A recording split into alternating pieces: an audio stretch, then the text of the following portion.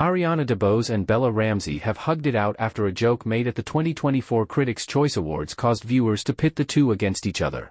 Ramsey, while presenting at the Sunday night awards show with DeBose's Hamilton co-star Anthony Ramos, introduced the nominees in the Best Song category, including Billie Eilish, Lenny Kravitz and Dua Lipa as some of the most famous voices in the music industry, before taking a swipe at DeBose.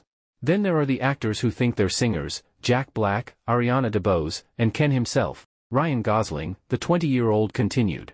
The Wish star, 32, could be seen with a look of disapproval following the dig. "No, I didn't find it funny. LOL," DeBose wrote in a text post on her Instagram story following the show. But at the Emmy Awards a day later, the actors were all smiles while warmly embracing each other.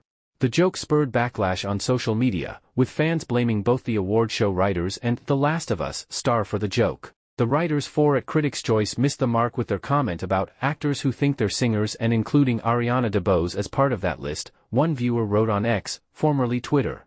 "The woman starred in Broadway musicals, she's a trained singer. The way they insulted Ariana DeBose," another X-user wrote. "I'm sorry, you said that about someone from the OG cast of Hamilton? Google someone before you approve the joke OMG." While other viewers pointed out that Ramsey wasn't the one who wrote the joke, some weren't as forgiving. "You have the audacity to say she's an actress who thinks they can sing?" one user asked Ramsey. "That's not how you present a category or talk about people live on television."